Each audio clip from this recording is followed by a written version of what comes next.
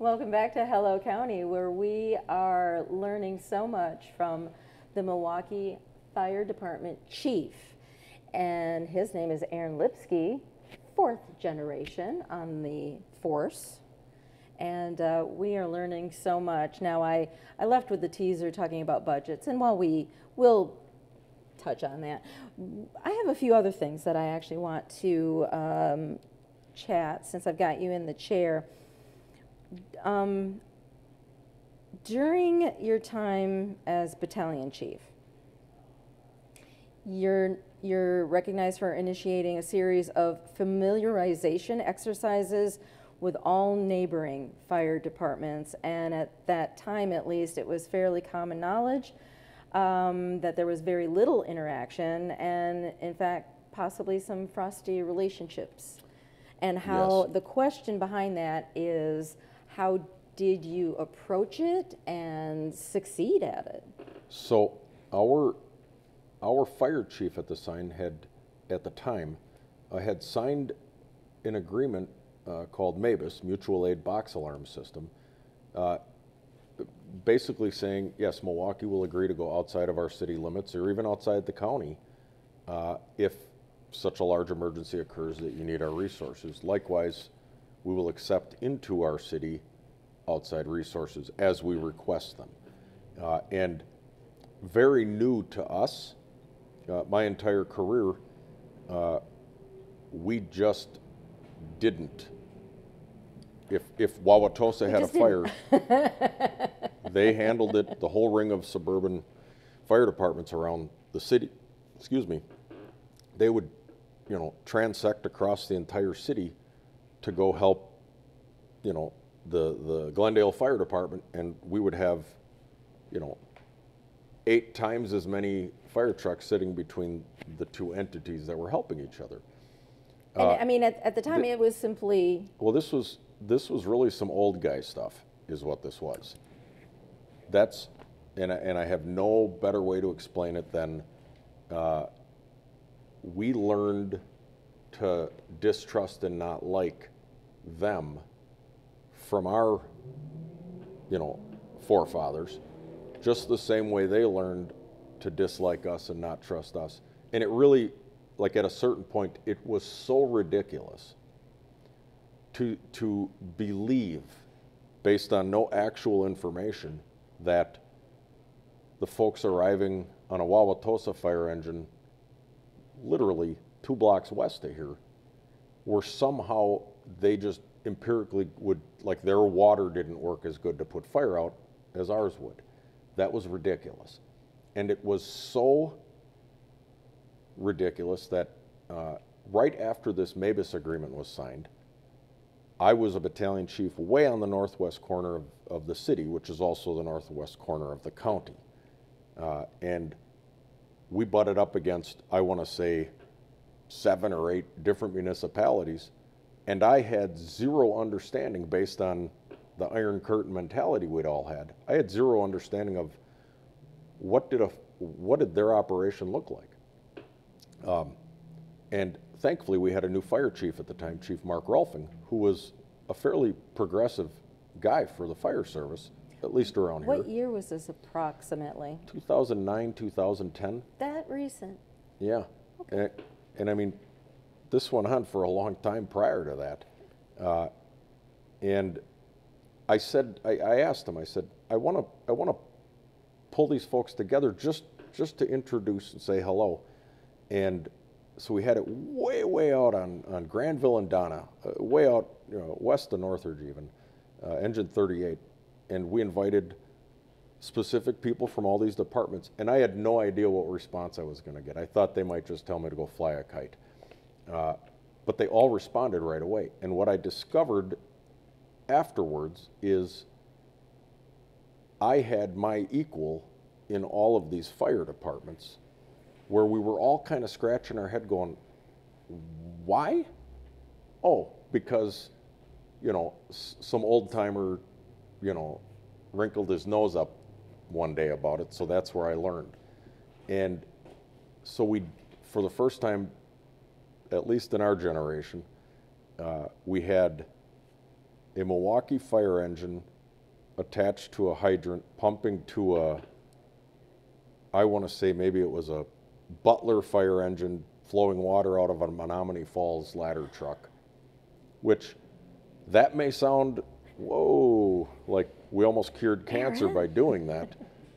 But it was monumental. Yeah. And the number of times that picture was shared, someone was up on the roof and kind of got the whole layout, the number of times that picture was shared, it was, and we really should have been embarrassed for ourselves that it took this long. But thank goodness it came along, because fast forward, we now share seamlessly across borders. So if there's a life-critical incident, it has nothing to do with, well, that's our fire, and so you're not allowed to come, or we won't withhold resources. And this is a perfect area to talk about here. We're right at 59th and North Avenue here, so you go a block west, and you start to cut into a part of Tosa. So if Tosa would have a house fire, they're not looking to just front load it all with just their own resources, because that doesn't best serve the end user. What they are looking for are the closest, most appropriate resources. And so if one of our stations or two of our stations happen to be closer, we will co-join their response right now.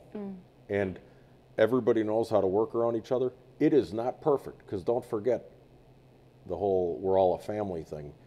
Now we're all different families with all of our own. Ooh, we're blended family now. We're a blended family, and so that's an excellent, that's the first time I ever thought You about can it use that it. way. I'm going to take that one now. But we're like crashing together, and we've done a ton of training with each other, and we've got all of our SOGs aligned now, so we know what to expect from them. They know what to expect from us. And what is an SOG? A standard operating guideline. Thank you. So it's what guides us in the absence of a direct order, essentially.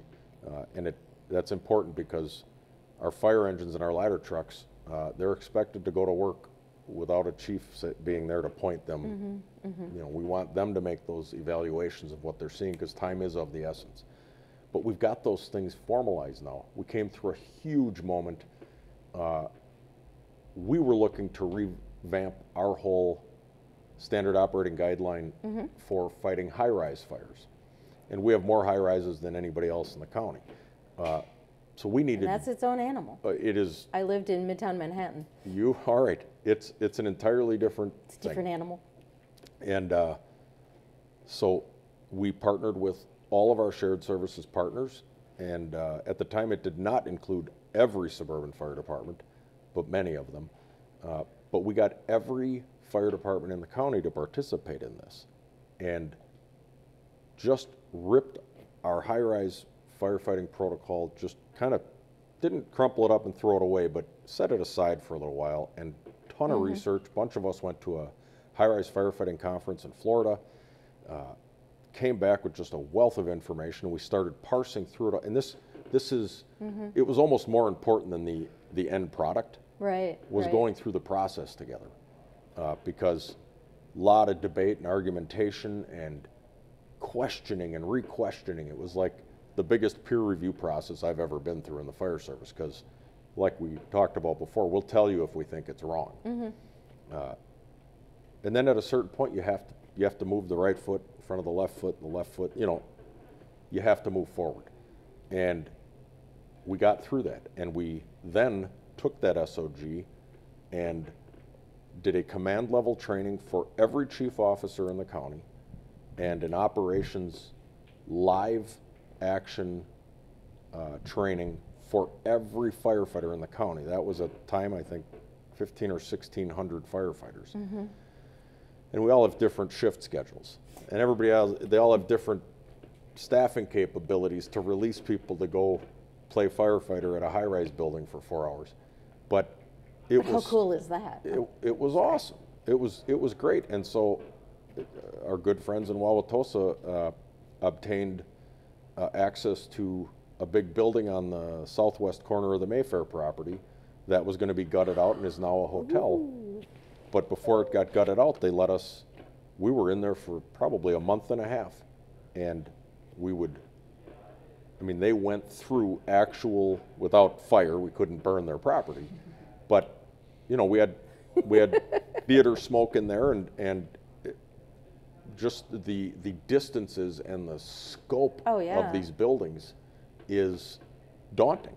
And disorienting. Information flow and communications and wayfinding and communicating to someone else where you are and where the issue is, and you've been crawling for 200 meters making a bunch of turns. That's very difficult. What's the device that is worn now that is kind of like a GPS, so that it lets people know a firefighter's position? So that device is not yet perfected. So there's a number of attempts. However, we have partnered with a firm, and I'm going to withhold saying the name right now, but we have partnered with a firm, and we're fairly early in this, who has demonstrated to me, the biggest critic, they're the closest. And so we're going to be grabbing a bunch of these. We're going to be testing them at our academy, and we are going to field implement some of these. It is stunning how far this has come in a pretty short period of time, because a lot of people have tried, and there are weird scientific reasons that it's difficult to do. Everybody thinks, well, just use GPS. Doesn't quite work that way when you have in certain three buildings, dimensions. You need a signal, you need... Right. So, yeah, it's part GPS, part other something super else. Secret technology. Ooh, love I had it. a question. What's kind of how much planning goes into how they approach a particular fire, like in the moment versus sort of pre-planned in some of these scenarios you kind of discussed? Like how much improvisation, I guess, maybe is there? So it's probably one of the most fascinating parts of the fire service to me, is that exact dynamic between an SOG, which says, if you pull up and you have a fire on this floor of this type of building, this is what we anticipate you should do. Mm-hmm. So, and what that is that's a pattern set based upon best practices that have just developed organically over time and or have been studied and proven and then implemented. It's that pattern set versus what are you actually looking at right now? What are you seeing right now? Because we can't have robots running around. We have to have our lieutenants and captains, our HEOs and our firefighters have to have the ability to constantly observe and take in new information or different information and do that calculus in very short order to say, I know it says I'm supposed to go here, but that thing is in the way and will kill me, so I can't. I have to find a different way. Mm-hmm. And importantly then, they have to be given the freedom to call that audible and then communicate it to everybody. Mm-hmm. And it's on the very first page of our SOGs in the forward. Mm-hmm. We explicitly state these are guidelines. And right. you are not only allowed to, you're expected to deviate if it's going to cause more harm to follow the SOG. Right. But you must communicate it to everybody, so everybody knows that keeping everyone on the same page. It's like the page. Quarterback has to call that, or nobody knows what the play is, right? And you know, I've used this example a lot, and it's probably kind of tired, but if I'm a battalion chief out in front of a burning house, and I say, hey, engine 32, I want you to take the second hose line and go to the second floor and put that fire out in the front of the building, and they deploy the hose and they crawl around and they get up there, and they can't get to the front of the building because the floor has burned through. The order was to go to the front of the building and put the fire out. But their knowledge and their lived experience in that moment is more than I can know from standing outside of the building. Mm-hmm. So I need for them to be comfortable enough to go, hey, Chief, That's a non-starter. We got holes burned through wall to wall here. There's no way to get across. Right.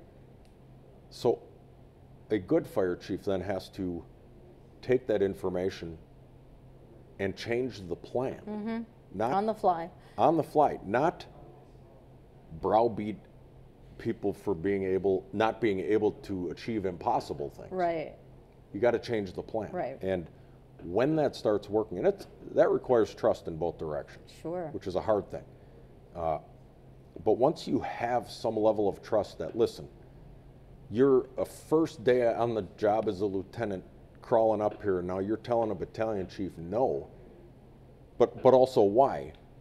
It's a hard thing to train into people that But it's so critical. I want, and I tell people that I promote to battalion deputy or assistant chief, I am not hiring you to agree with me.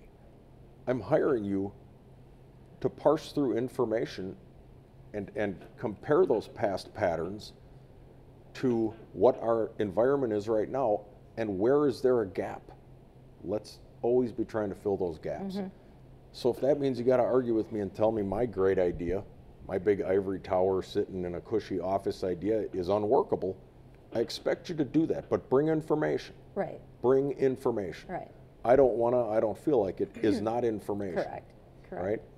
Can you think of instances in your career where like the science of firefighting has had to catch up to like the, I don't know, more like tacit knowledge that firefighters have, like in the sense like sometimes you have these people from afar that are like scientifically like this should be happening, but the procedures that firefighters have developed are kind of, I don't know, they operate differently than the scientists maybe say they should, but that's for good reason that, you know, they don't understand quite yet or something. Sorry, it's a confusing question. No. I think I've got a yeah. good example for it. So if you look at how modern building construction is compared to legacy construction. So you drive into these neighborhoods right around here, you have old growth, hard lumber, long, big timbers in many cases that in our vernacular, we know that these things can burn for about 45 minutes before they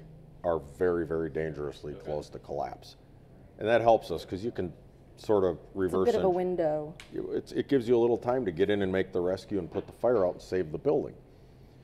And I don't say that's not a hard and fast rule. That's a very thumbnail sketch view of it. One major difference between how these buildings are built is when you go up on the peaked roof of a legacy, an old built home in the city of Milwaukee, you have big, thick rafters, 16 inches on center, and you've got big tongue and groove roof board, and you've probably got 3 or 4 layers of shingles on there. You have a lot of things holding that roof together. So we can go up on that with a decent measure of calculation to ensure for the safety, and we can cut a hole in that roof, peel that back, and let the superheated gases and smoke and fire vent out the top so the firefighters can push in and put that fire out. We have special ladders we use called roof ladders, which are just a straight ladder, but it has hooks on the end. And you'll see firefighters feed that ladder up and hook those hooks over the peak. So those hooks grab on, firefighters climb up, do our work, pull the hole, superhero time, pose for pictures after, right? Very important part of things nowadays. Go on a modern constructed peaked roof. There is no ridge board that runs along that peak. So there used to be one big solid beam that would run and all the rafters tie into that. That does not exist in modern construction with truss. Truss doesn't need it. But that creates a problem when you push a roof ladder up and now you've got hooks set into nothing other than tar paper and some shingles. There's no ridge board for it to really grab onto. So we have to figure something else out. I think I'm asking the inverse. Okay. I'm answering the inverse of your question. But we've had to stop that, because, yep, putting that ladder up, that's what we always do, but now we've had to learn how to read from the outside in short order what is new constructed versus legacy that just has new siding on it, right? Yeah. And there's differences, and you learn to spot those very quickly. On the issue of trusses, these are wonderful for building construction. They're wonderful for keeping the costs of building down, both on the material end and on the labor end. But yet again, the fire service has had to catch up, and these things have, you know, a 2-minute burn time before you have an entire section of truss collapse. They're not 16 inches on center, so you have a much bigger collapse space. I'm getting science nerdy a little bit about this here, but this is a real problem. This is a real problem for us. And buildings are, the whole building construction industry is being driven like mules to make everything more efficient. Well, there is a crossover point where efficiency turns into brittle and fragile. And that crossover exists for firefighters when something unplanned happens to the building, i.e. a fire. And if you're not properly planning for that occurrence, you're not building a home that is expected to have the greatest risk on the planet. Humans inhabit the home. And you'll find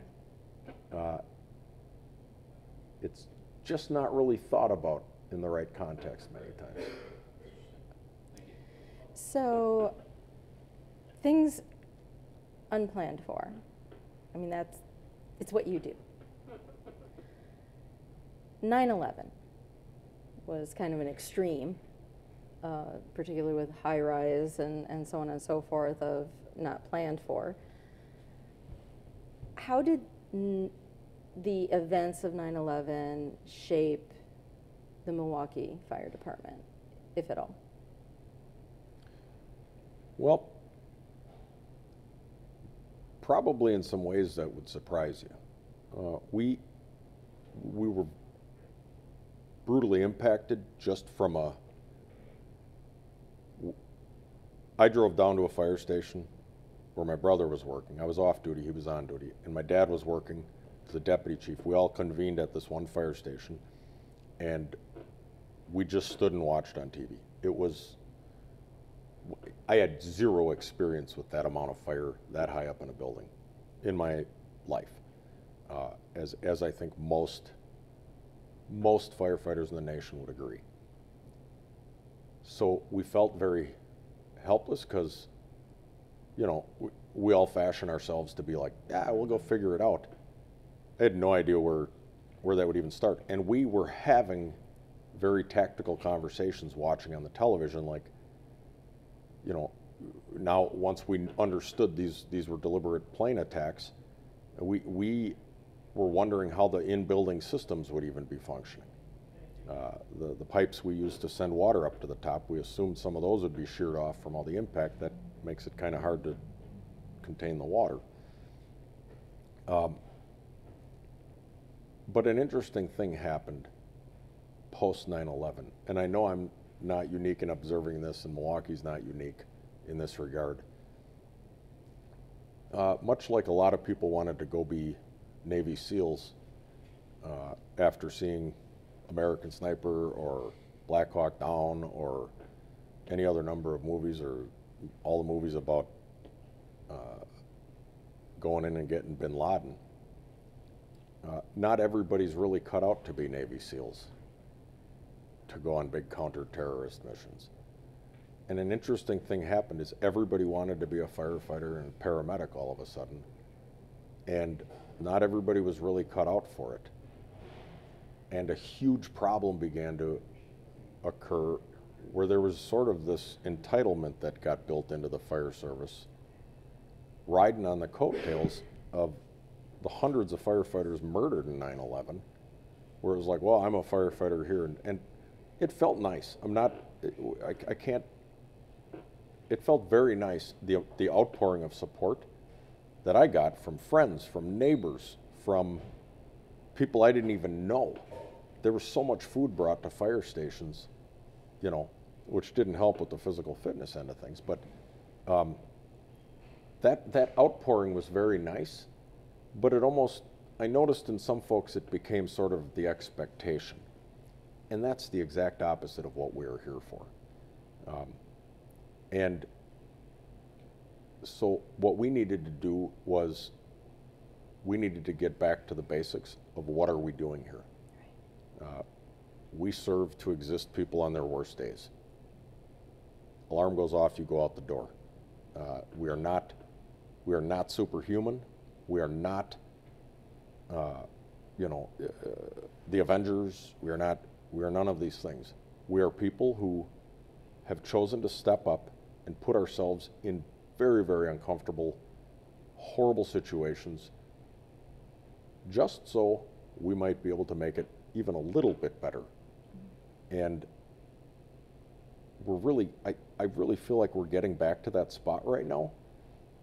And, you know, I always have like a Norman Rockwell image in my head of the firehouse door up and some firefighter out there, probably with some like ridiculous mustache.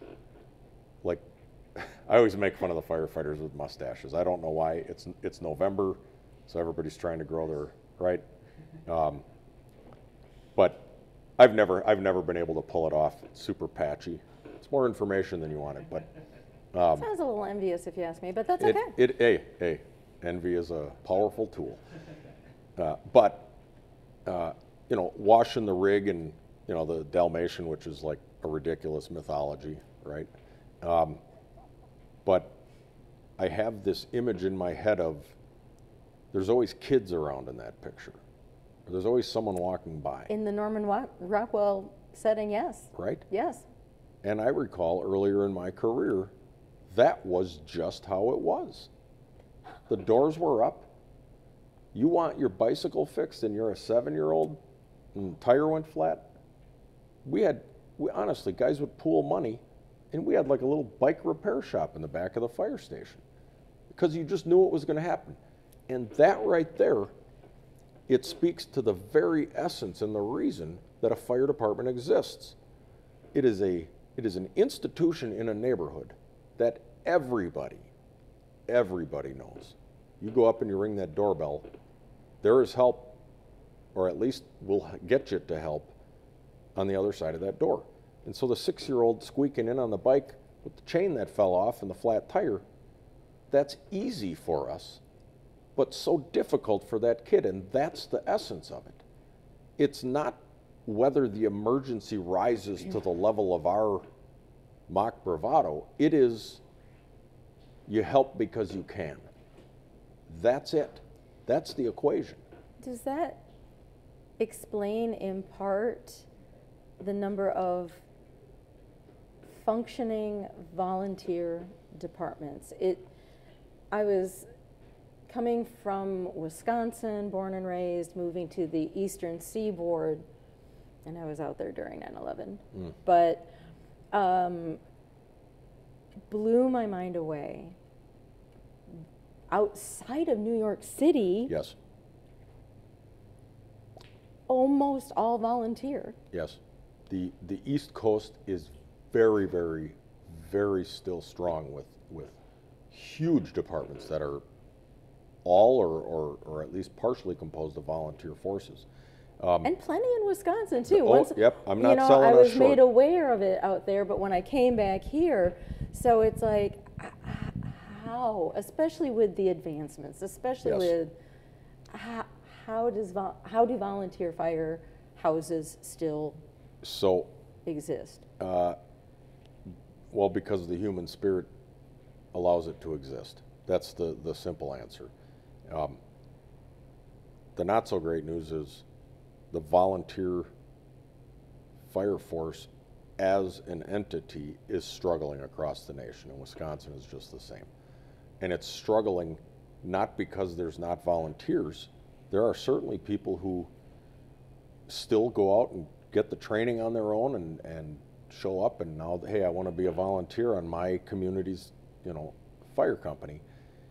and that's excellent, but people do need to have a living wage, which, what am I talking about? Well, what I'm talking about is because run totals are on the rise everywhere, EMS and fire runs, there are way more times people are getting called out and have to leave their job to go zip on over to the fire station and take the ambulance to the call or drive the fire engine to the call. And employers have been the biggest support system for the volunteer fire service of anybody, because they have had to say, yep, I'll take it in the bottom line just a little bit, or I'll slow down productivity just a little bit because you have to leave for an hour and a half. That was acceptable once every couple days.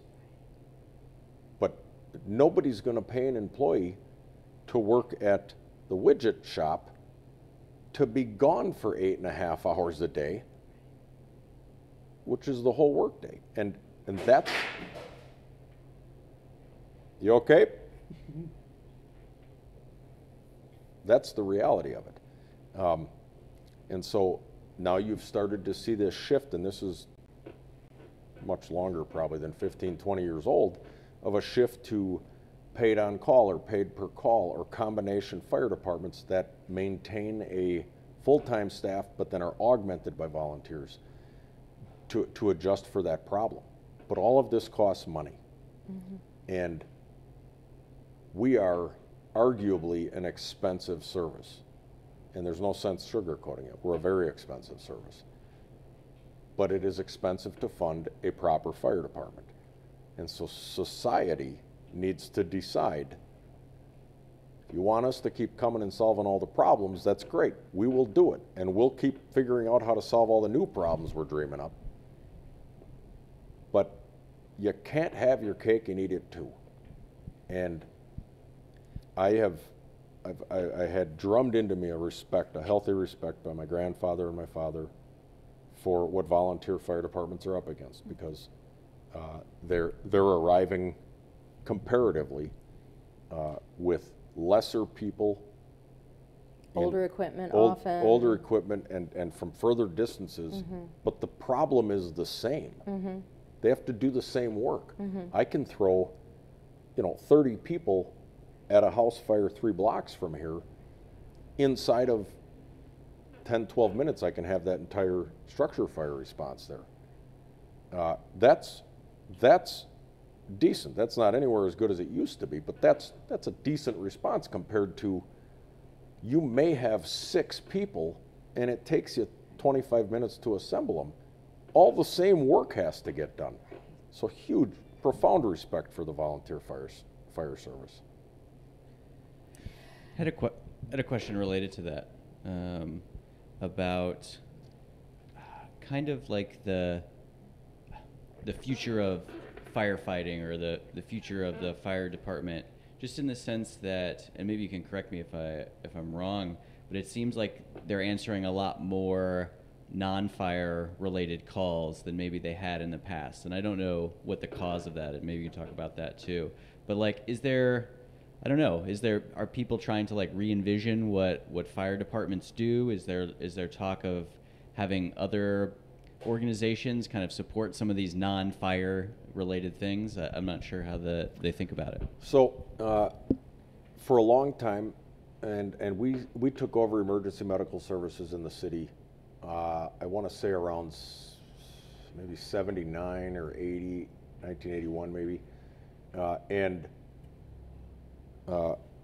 we professionalized emergency medical services in the city, meaning we actually got EMT licenses and properly constructed and outfitted ambulances, and we began going and doing that work. And when this first started, you called 911 only if you thought, I'm dying right now, or my leg just got cut off. This is really bad. See, before there were ambulances, people dealt with it differently. You carried your buddy to the car and you drove them to an emergency room. And that in and of itself probably worked for many things. But once we began arriving, because let's face it, if you haven't looked at kind of the visual monstrosity of some of these emergencies, if you haven't looked at it a lot, when you're faced with it, people go into like auditory and visual exclusion, and they blank out, or they go hysterical crazy, which doesn't help. So all of a sudden people started realizing, oh wait, I can just dial this number and these folks just show up. Oh, and they'll take me right there. Oh, and I can bypass the waiting room. And so it's a self-fulfilling prophecy that fire-based that all EMS has created, that people rely upon us, and therefore the demand goes up. Build it and they will come. Well, and they have come. They have come in a big way. And so the number, it's different depending on who you ask. But it's always brought up that, well, most of what you do is emergency medical service work. And that's always said in sort of a, so you're not really a fire department anymore. And I'm not entertaining that line of thought. Because even if 1% of our calls are fires, I still need somebody to go handle that, see, because if someone out on the sidewalk out here keels over and has a heart attack, I can get your crews here, we can help. If we're late to that, because we're tied up at different emergencies and we're coming from a further distance, that's horrible, that's unfortunate. But that single person having a heart attack doesn't grow and expand and involve other things. If you leave the fire unchecked, it most definitely does. And when we have entire neighborhoods of homes built this close together with combustible wood siding, if someone wants to sign off on that plan of, well, it's okay, just, yeah, that's just how it is, we'll burn 7 houses down then. But I wasn't sworn in with an oath that said, only do it some of the time. We do it all of the time. So to that end, we've watched our numbers, and I think we got around 75 or 80% of our workload was EMS, and it was kind of creeping up that way for a while. Well, now as all the runs are going up, we are finding that the fire runs are climbing faster than the EMS runs. So that has gapped out now to, I want to say we're 71% of our workload is EMS, and the remainder is fire type runs. And with the explosion in our total run totals, that represents a decent amount of fire activity. Question about that, especially like the major blazes, how paramilitary is the Milwaukee Fire Department, or any professional fire department for that matter? Because I was living out east during 9/11, and my understanding is rigs were being sent from vast distances. And it's because of the paramilitary nature. Could you speak to that a little bit? So I would imagine they were getting rigs from vast distances early on because they requested a 5th alarm assignment very early in that. And well, just the fact that you have there's no way to fill alarm, that. I survived a 2-alarm fire. Okay. Just for giggles. And by the way, my understanding, and I'm mentioning it because as we're heading into one of your peak seasons, Christmas time, right? Yeah, it can get busy there. People just love burning their house down at Christmas. Especially with a cold snap and live Christmas trees. And candles and eggnog and whatnot. Is that for myself, yes, it was a blaze. Yes, 2 departments got called out. That's part of my understanding of, a 2-alarm. It's more than one. Yeah, it's a whole bunch of department. And that for me, sadly, the alarm went off every month, and it was truly the little boy that cried wolf. Sure. So several of us did have to be pulled off the second story because we waited to the last moment. For me, because I know someone who knows things, I knew enough to not try and go into the hallway with the undulating inky black smoke that was, and I think a lot of people don't realize that. So I'm gonna turn it back to you as far as the nature of, you said New York put out a 5-alarm, and again, the paramilitary nature, and just wrap it up with what people should know heading into All right, so fire season. We refer to our system as quasi-military. And what that suggests is that when we go operational, when we go kinetic, right, the alarm goes off, we function under a very rigid, strict chain of command. Information goes up, commands go down. Scalar is the model. It's the big pyramid with the boss on top. And then when we're non-operational, when we're in between runs, things can be more, dial it back a little bit. There's still a chain of command. There are still, directives, in some cases orders that have to be given and followed. But that's where you can have more of your relationship building and your, well, but why do you want me to do that? Like, you can have more conversation. In the thick of things, with time sensitivity being what it is, that's where you're going to see more of the direct order command giving, just out of necessity. So, an interesting thing on why people may grow numb to the point of ignoring smoke alarms or other notification systems. We train every second and every fifth grader, so they get this training twice at a young age, every MPS student, at our Survive Alive house. And we teach them how to respond to and react to a smoke alarm, and where to go and where not to go, and what's the safest thing and what you want to avoid. And the number of times I have pulled up at burning buildings and the family is outside by the mailbox where they all agreed to meet, and when you talk to them later, they're explaining how the second grader came home and showed them what to do. I can tell you the number of times I have gone to schools to observe fire drills, which is something we're required to do. The number of times I have found children who have just self-selected to stay behind is 0. The number of times I have found adults who have just decided, I'm busy, it's my lunch hour, I have other work I got to get done, so I'm just going to close my door and hope, is high. And let's face it, I have a job because people don't listen to our best recommendations, or anybody's recommendation, especially nowadays. Everybody knows everything about everything because they can Google it and now they're an expert.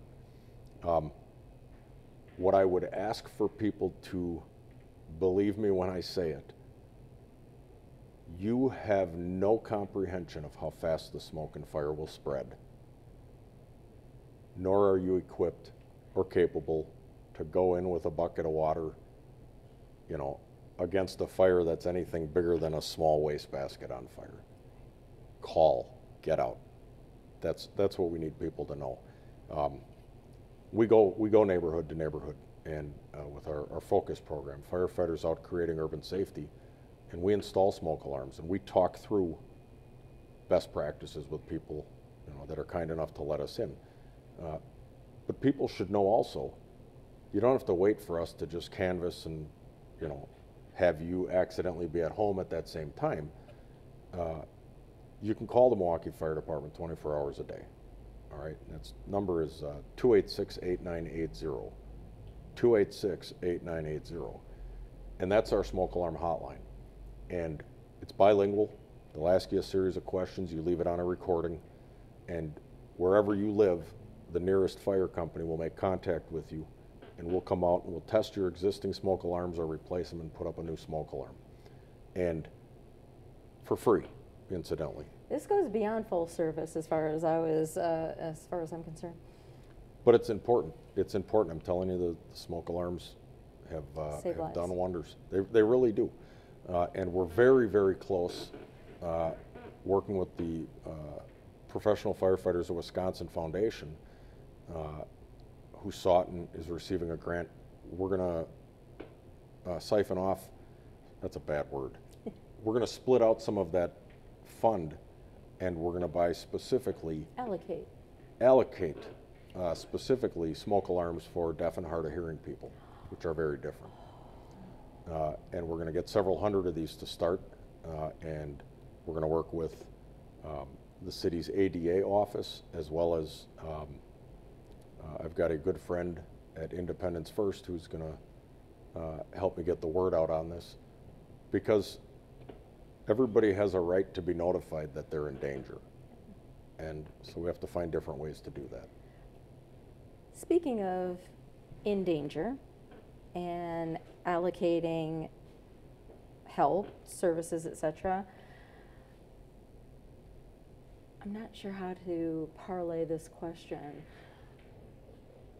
A lot of times, you mentioned the hero. Well, I mean, the misnomer when people first go out and it's like want to join and, the cape, and it's like at the end of the day, you're individuals highly trained and, yes, wanting to help. How do you help yourselves with regard to mental health? Oh, yep. Now, my understanding is after like large events, there are like debriefing sessions, but obviously people need help all day, every day. And so how is the Milwaukee Fire Department 2023, almost 2024, addressing the mental health of their members? I will say we're doing better at it now than we ever have, but we're nowhere near where we need to be. All right. Part of the firefighter ethos or mindset is there is nobody beyond us you can call. So we're kind of the top of the food chain of when everything's going to heck in a handbasket, that's us. When I mentioned the superhero that's right. factor, because that when it's all said and it. done, it seems like part of the issue is people not actually seeking help because there's this. That's correct. Okay. Yep, spot on. Back to you. Spot on. So you can develop, and it's a real thing, you can develop kind of a sense of that you got this. Kind of, not quite immortality, but that, hey, you've made it through so many scrapes, and you've seen it all, that, it doesn't bother me. And so that can feed that. And I'm not even suggesting that constant exposure and experience in these realms causing that is somehow a bad, horrible, negative means the person's a bad person. It's just reality. You have to grow a skin to this stuff or you wouldn't be able to function. You have to be clinical, but still be decent. But one of our problems that feeds into this also is the sheer pace of the work. So we've got very nearby engine and ladder companies and paramedic units to this location who repeatedly in a 24-hour shift are going to violent crime scenes, horribly wretched car accidents where they have to cut people out, fires, on top of all the regular medical stuff or accidental trauma that can occur to a person. But they're constantly dealing in that. And they get done with this horrible scene, package up all their bloody gloves, tie it up in a little bag, and the radio is blaring again. Hey, Engine 32, we need you to take in a report of a garage on fire. And you just shift gears, put on a different type of equipment, and boom, away you go. And so the last horrible scene you were at feels like a distant memory in about 12 seconds. But your brain and your psyche and wherever you store all that stuff doesn't forget it. So what are we doing right now? We have an incredible peer support program. And that's important because one thing that's true about firefighters is we know everything, just ask us, right? You know what I'm talking about. I knew that. Right? I knew that. And I say that tongue in cheek, but it is, just the constant getting through it and success, and I'm fine, feeds that forward, where you can really begin to believe like, nah, I'm good. At first, when they started doing critical incident stress debriefings way back, they were bringing in, some fresh-faced psychologist who just got his or her degree with zero exposure or experience in emergency services to come sit at a table with men who were still covered in soot, who had just been at a fire where 6 kids died. I could see where I might not be prone to listening to. Well, I was not there. I wasn't on the job during those times. But from my understanding, it got quite verbal because firefighters also understand what they have seen, and they know darn well other people haven't seen that. So how dare you come in here and sit at our table and start lecturing us about don't worry about it. And so these people got run out of the firehouses, figuratively and literally. Yeah, this recipe isn't working. But we will talk with other firefighters, unprompted. In the morning, when you come in, hey, how was your night? Oh, we had a bad fire. We had, a couple kids died. They'll talk about every bit of information their brain remembers in the telling of like, this is what we did, and this is then ladder truck went through the window to try to get them, and we did this. They'll talk through this whole thing, and that's an important process because you're helping someone organize that memory. But that's not enough. That's good, Right. and that's some of the most important early. Sounds like a start. That a person is talking. That's important. Yeah. But we follow up then with peer support team members who have additional training in how to deal with somebody who you can understand going in, because I just described it to you. If I show up after I know you've been on just a horrible murder scene with a kid or something, and all of a sudden I show up, someone already thinks like, oh, the shrink is here, right? And like there's a callousness to that. More apt to shut down. Well, so our peer support team members have training in how to just be there. And hey, I know that this is some pretty rough stuff, and at least the person saying it to the other firefighter actually knows what that looks and feels and sounds and smells like. Because they've done it. And I'm glad you mentioned smell. It's real. Olfactory is one of the strongest that's right. connections to memory. 100% correct. 100% correct. If you've never smelled burned hair, you have no idea. And we've all smelled burned hair, and it is a super different smell. So our peer support team is a collection of folks who have decided to do a little bit more to help out their fellow crew members. And we've had some very real success stories where these grizzled, salty veteran firefighters who are like, I don't need all that, kind of hit a wall one day and have reached out, which is a super courageous step to take coming from that history. Yeah. And have found themselves to be in need, and we've facilitated that through our peer support team and through the city's employee assistance program and through other programs that are available. And they've come back changed human beings. Same old lovable character, but the weight is off just a little bit. So we've got that. And even before they retire. That's correct. That's correct. On the job. That's right. The idea is to deliver someone to the end of their career, not sliding in on 3 wheels with the brakes smoking and the glass busted out, the idea is to let them go now and enjoy the rest of their life, have a high quality of life, instead of what we've seen for years, which is, and we're starting to pay the bills right now for firefighters way overextending. We're having cancer just galloping through our retirees, staggeringly higher rates than the average citizen. That's so we got to look at all of the aspects. We've always been very physically fitness oriented. We're now learning about things like resiliency and compassion fatigue, physical fatigue, sleep hygiene,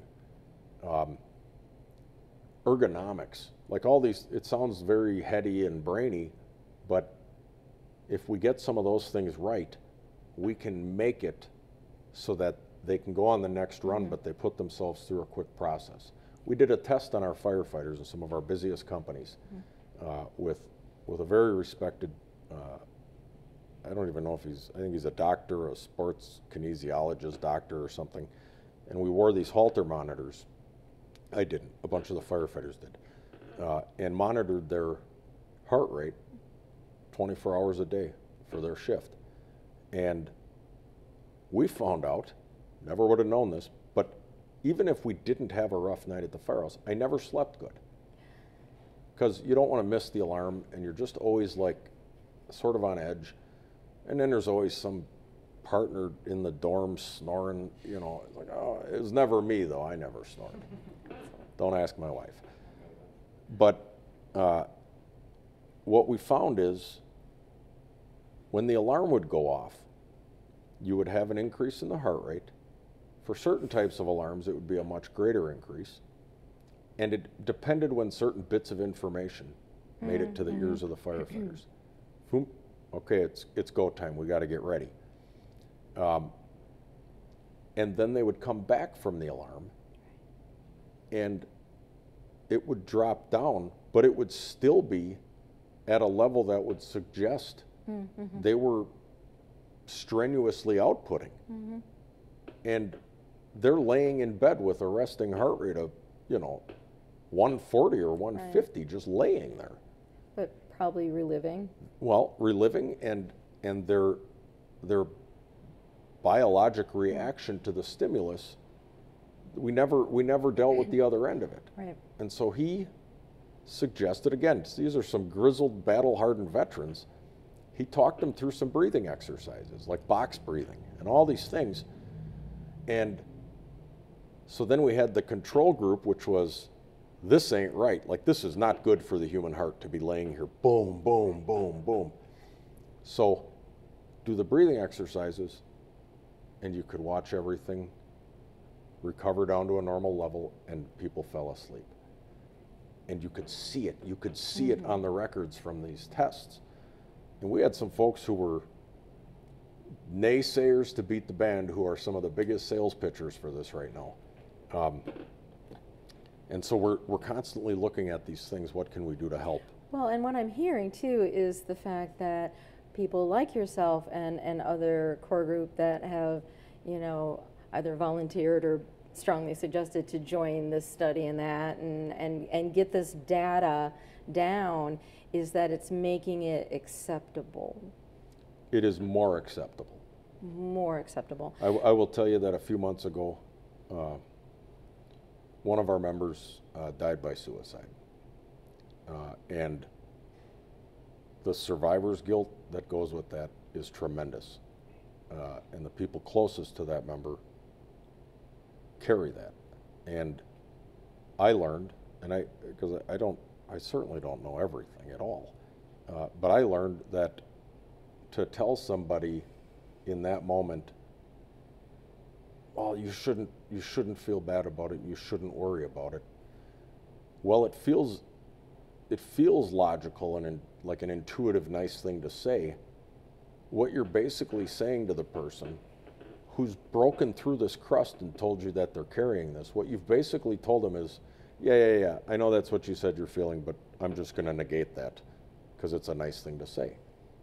I never would have occurred to me. It's the road to Hades with good intentions. Yeah, of course. And so I I learned that over this last time because we have some very, very exceptional people who have continued to learn and grow and progress in this area. And but I will tell you, some of the most battle-tested, field-credible, fire-breathing members of our department were punched in the gut by this one. And they began asking, and they began so almost seeking. A wake-up call of sorts? Yes, and there is no silver lining to somebody dying by suicide, but one potentially positive outcome is that people finally went like, oh, what is this? What's this sensation I'm having? Mm-hmm. This almost feels unpleasant. Maybe I should poke at that a little bit. Mm-hmm, mm-hmm.